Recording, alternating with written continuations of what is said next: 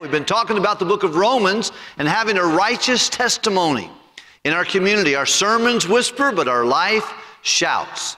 And what we say is one thing, but if people don't trust you, they won't trust what you tell them. And the book of Romans is given to us in several sections. First of all, talking about sin. Second, about salvation, chapter 4 and 5. Third, someone tell me what that third section is. Sanctification, that's right. And then chapters 9, 11, 12 are the sovereignty of God in relation to salvation and His people, the nation of Israel. And then, of course, chapter 12 through 16, the service, a testimony of service to the Lord Jesus Christ. A wonderful, wonderful book of the Bible. Someone called it the book that changed the world, the book of Romans. We've been speaking about the testimony, begins in chapter 12 with a testimony of appreciation because of the mercies of God, how good God's been to us. A testimony of dedication, presenting our bodies as living sacrifice. A testimony of separation, not being conformed to this world, but be transformed by the renewing of your mind. A testimony of humiliation, not to think more highly than we ought to think, but to think soberly and to think on purpose. What is God's purpose? A testimony of cooperation, working with people, and a testimony of love, and testimony of not giving evil for good, but giving good for evil. And then, of course, chapter 13, 4 concepts in chapter 13. Honor our civic leaders. Humbly love those around us. Owe no man anything but to love one another. Honest living. Making sure that we're honest in our financial dealings. This is a testimony. People oftentimes will judge you and me based upon finances. One of the things I've early on, and we talked about this in our staff meetings, talked about this with those who work in our finance. If we owe a bill, we pay the bill. I do not want you to come out there to meet someone and say, well, First Baptist, they don't pay. I want to make sure we do that. If we have to stop giving paychecks to our people before we do that, I want to make sure that we have a good testimony because the world needs to know we're honest in our living. And then we're holy in our living. The Bible says that we should not fulfill the lust of the flesh. Then chapter 14, it talks about days and diets, but challenging us on things that are not necessarily black and white in the Scriptures, but reminds us how to live in that area. Chapter 15, the strong support the weak. Chapter 16, it's unique because the Apostle Paul begins to list a lot of brothers and sisters that helped him in the work of the Lord. And at this time, he is in Corinth. He is making his way. He has several men with him, and they're gathering in Corinth. He's going to make his way back to Jerusalem to deliver a testimony of the Lord and financial gifts to the poor saints who are in Jerusalem. He hurt them so bad in his early ministry. He caused the first widow in Stephen, making sure Stephen got killed, and he created orphans and fatherless children out of his children. He arrested many. He made them lose their jobs. He persecuted them. He caused havoc, and it was a burden on the years that he went out. Some people believe he was only in the mission field from the time he left Antioch, only 18 years. And probably 4 or 5 of those years he was in prison in Rome going that direction. So for a short time, man, this guy was passionate about serving Christ. But the whole time he was reaching the Gentile world, he was remembering the poor saints of Jerusalem. And many of them were poor because of him. His persecution, his zeal before he met the Lord Jesus Christ, it was a burden. When he says, I'm the chiefest of sinners, I can't help but thinking he was thinking about those poor folks back there. So he's in Corinth. And Tertullus is the man who's writing out the book of Romans. Some of the things that Paul writes, he writes with his own hand. The book of Romans, he did not. He dictated that. And the man who wrote it out tells his name in the last chapter, Romans 16. So he is in the church at Corinth. He stood there. He stayed there for 16 months, started his first missionary journey. He wrote them, I believe, 4 different letters. 2 of the letters, 1 Corinthians, 2 Corinthians, God put in the Bible as he challenged them for sin, that they were not doing things right, and he encouraged them in 2 Corinthians. And he's now back there with them, collecting the missions money that they're going to take back, and those who are going to go with him. And he writes to the church at Rome. Now, he had never been to Rome. He wanted to go there, but he had been taking the gospel to the regions beyond where no other person had gone. He wasn't one to go and piggyback on somebody else's church split. He took the gospel to places that were virgin territory, and he said, I'm going to these virgin territories, I'm going to places, to the regions beyond, and not to build upon another man's foundation, but to take the gospel there. And he said, because of that, I haven't gone to you. And he had many Christians that he had met throughout his ministry who found their way back to Rome. There was some times when the Roman emperor made all the Jews leave Rome. And that's when he met Aquila and Priscilla, the two tent makers that were with him, and they spent time together. And Aquila and Priscilla got taught by Paul, and they taught Apollos, who had a zeal and had the knowing the baptism of John. They gave him help. But now he's writing the letter, he's finishing up, and he just shares some things. He gives some people's names. I want to just go through it just for a few moments. I really don't think we'll take any more than probably about 15 minutes, but follow along with me. I think you'll learn some things even in this list of names. Look, if you would please, at verse number 1. I commend unto you Phoebe, our sister, which is a servant of the church, which is at Centria. And then the Bible says that ye receive her in the Lord, as becometh saints, and that you assist her in whatsoever business she hath need of you, and she hath been a succorer or a helper of many, and of myself also. I want you to notice real quickly, and I want to just say just a public thank you for the ladies in the work of the Lord. You girls, we got the Women's Missionary Society meeting coming up next week, 6:30, September the 10th. An important meeting for every lady who possibly can come. Even if you don't have a lot of interest, I hope you'll come. Because I believe that ladies have a special role, and this lady, Phoebe, was someone who especially was moved of the Lord and was used of God. In Paul's life, he said, and that girl helps a lot of people. And I think we could come up to this tonight. If I probably said, okay, who are some ladies in our church who help people? You would come up to the same names that I would. Because when someone helps someone, the Bible tells us in the book of 1 Corinthians chapter 16, you know the house of Stephanas.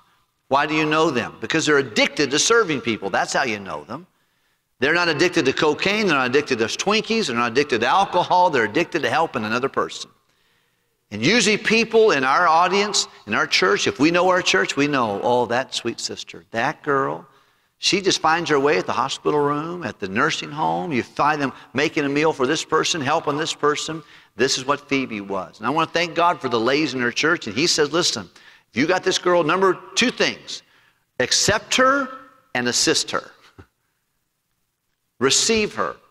Sometimes, precious ladies, and I've seen this happen in my few years and 20 years of being a pastor, that sometimes a lady who is a gifted servant of Christ is given a hard time by other people who are armchair quarterbacks, sitting in their blessed assurance, watching the world go by and giving criticism towards somebody who's doing something. He said, listen, if you find a girl like Phoebe, first of all, receive her. Number 2, help her. Assist her. Because she's not just helping me, she's helping many. It's a beautiful testimony. Look at verse number 3, if you would. He greets Priscilla and Aquila, my helpers in Christ Jesus. Here's a married couple. There's several of those. Look at verse 7. Salute Andronicus and Junia, husband and wife, that were his kinsmen. They were related. They came to know Christ before they did. But I love to see the synergy of a man and a wife who love God, love each other, and they help people. Our church is full of them. But if you're like that, keep being that way. If you're too busy fighting one another, then knock it off and try to help somebody. Don't waste time. Aquila and Priscilla, they were tent makers. They had met the Apostle Paul. He just says, hey, say hello to Phoebe and help Phoebe and receive Phoebe, because she helps a lot of people. And Aquila and Priscilla, tell them hello. They have been my helpers in Christ. Look at the next thing the Bible tells us, who, for my sake, they have laid down their own necks. He said, these people are sacrificial, unto whom not only I give thanks, but also all the churches of the Gentiles. He said, they are Jewish people probably who served the Gentile churches. They were not prejudiced. They were not biased. they would sacrificially lay down their own necks to help other people. Number 5, likewise greet the church that is in their house. They open their own house. They're hospitable people. They had the church there. Salute my well-beloved Epaphras, who is the first fruits of Achaia into Christ. So here's a guy who got saved in Corinth, and he finds his place in Rome. Greet Mary, who bestowed much labor on us. Once again, another precious lady involved in the ministry. Salute Andronicus and Junia. And of course, these are kinsmen, my fellow prisoners. They went to jail with him. These are people that are related to him. They spent some time in jail at the same time, or at least at the same season. And notice, they were people that came to Christ. This is interesting to me. He says they're related to him. They served jail time with him, and they were in Christ before him. Now, we don't know Andronicus and Junia very much. We don't know them. We know Apostle Paul. You don't have a book in your Bible named Andrew. You don't have one message in the Bible preached by Andrew. But you know another person that Andrew brought to the Lord. Who was that? Peter. I'm thankful for people who push other people up.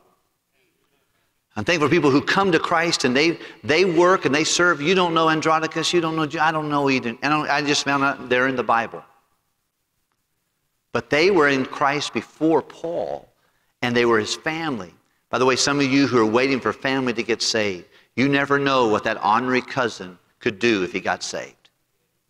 You never know what that foul-mouthed uncle could do if God got a hold of him. You don't know what God could do with that nephew or that niece that's going wild out there. Seems like they say they're an atheist. They say they don't believe in that. What if God got a hold of them? You're in Christ already. You keep praying. You keep living the Christ life. You keep asking God to give them opportunities. Ask God to put take them off their rails so they can come to know the Lord. I'm sure Andronicus and Junia, they prayed for Paul to get saved, because they came into Christ before him and they were related to him. Some neat stories here just in these last closing passages of this. Let's look at a couple more things real quickly. He said, verse number 8, he said, Amplias, my beloved in the Lord, Urbane, our helper in Christ. Stachys, my beloved. He said, I want you to salute. And he begins to name these dear people and households and places. And I feel like I'm taking too much time going through these names here. I love what he says in verse number 13. Salute Rufus, chosen in the Lord, and his mother, and mine. I don't think it was really his mother. I think it was a lady who, to him, she was like a mother to him. Somebody who really just loved him like a mom would love him. He said, you tell Rufus and tell his mother, who's his mother and mine. I feel like that's my adopted mom. I want to give you a couple things real quickly in closing. Number 1, people matter. People matter. God, when he put the Word of God, he put over 3,237 names in the Bible. In the first 9, 10 chapters of 1 Chronicles, there's like 900 names. That's why I get bogged down there every time I try to read through it. He said there's 10 rules, 10 commandments. One of them revolves around the name of God. He exalted his word, that above his name. Names matter, people matter, and we need to realize that. Apostle Paul, before he closed out this story, he didn't have to name all these people. But whenever they got together and they started reading the book, the Romans, and all the things he taught them about sin and salvation, sanctification, the sovereignty of God and salvation, respect to the nation of Israel. And he challenged them, I beseech you, brethren, to present your bodies a living sacrifice. By the mercy of God, he challenged them. Each of the things he dealt with them about. He said, hey guys, I'm done. Hey, but please tell these folks hello. Salute them. Help them, receive them, encourage them. People matter. Number 2, I want to say fellowship matters. It's good to be a part of a team. Someone said teamwork makes the dream work. If someone's doing something, help them. Receive them. Don't be jealous. Don't be aggravated. Say, what can I do to help them? All of us, some of us, we get more zeal than we got knowledge. That's all right. Fuel the flame. Some folks, they have the one thing that God said about John the Baptist, he was both a burning and a shining light, a very rare combination. Someone that had heat, zeal with light, knowledge. Some people have zeal without knowledge, and some people have knowledge without zeal. Some people know more about the Bible, but they won't walk across the street to hand a tract to somebody. They know a lot, but they have no zeal. They wouldn't drive a bus if their life depended upon it.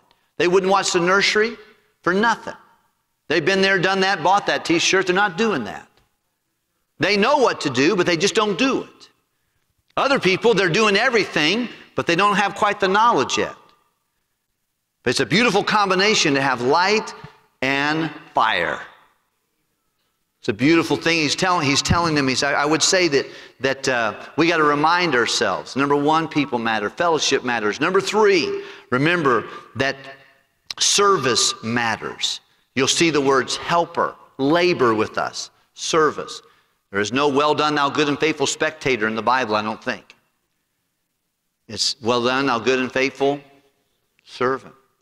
Many of us need to take off our bib and put on our apron. All we think about is getting fed. I want to get fed. I want to get fed. We need to start serving. Service matters. And when I look at this chapter, I will say also one other thing, two other things. In verse 17, look at this. After he gives all the greeting to individuals, he says, now, I beseech you, brethren. I want you to read it with me. Verse 17, are you ready? Now, I beseech you, brethren,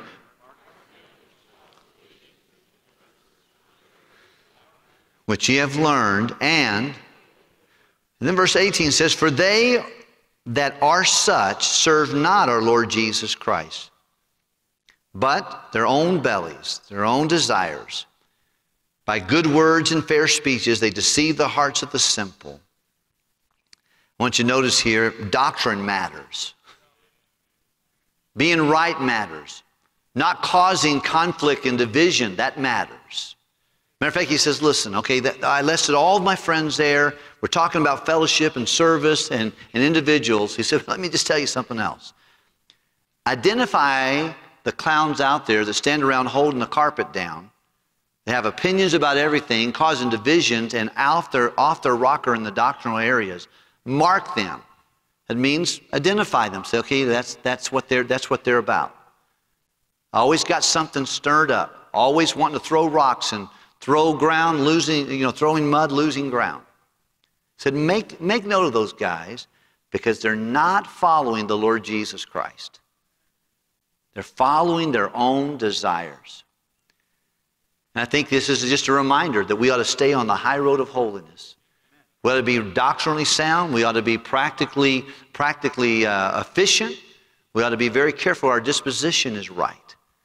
We're not proud and not arrogant, but are careful and complimentary. Don't complicate, compliment. I'm not saying if there's something wrong, we got to call it. The Bible tells us all through it. We ought to hold fast to sound doctrine.